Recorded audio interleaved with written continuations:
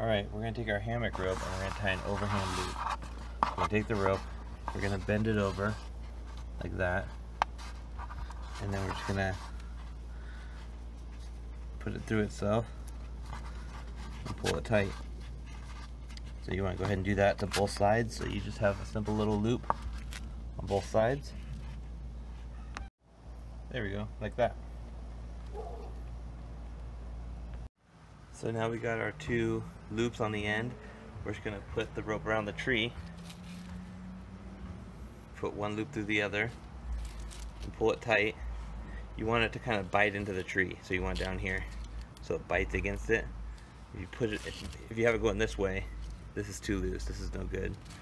You want it to pull against it, and then you're going to adjust your length by adjusting this rope around the tree. So if you want it shorter, you're just going to bring it around and make your rope shorter. If you want it still shorter, you could just adjust this a little bit more. Now it's even shorter. If you want it longer, you're just going to adjust the rope on the tree and make it longer. And that's all you got to do.